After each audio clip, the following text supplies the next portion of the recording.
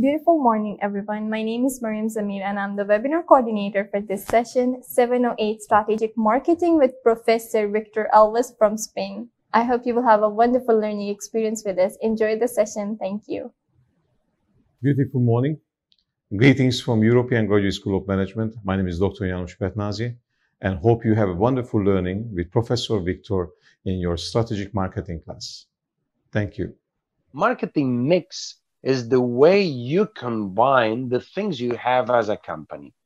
Imagine again that you have this perfume. I'm going to go for the same example almost all the class, so we are not losing track. So imagine that your product is very exclusive product for that small people and for that teenagers. So means that if you consider the marketing mix, product is the one who has the highest percentage of your communication. When you communicate to your potential customer, you talk too much about the product. Probably 60% of your communication is about the product. Is the best smell, the best ingredients, the best perfume, the most exclusive, the most, you talk about, the variety, the quality, the features, the packaging, the sizes. You talk too much about the product.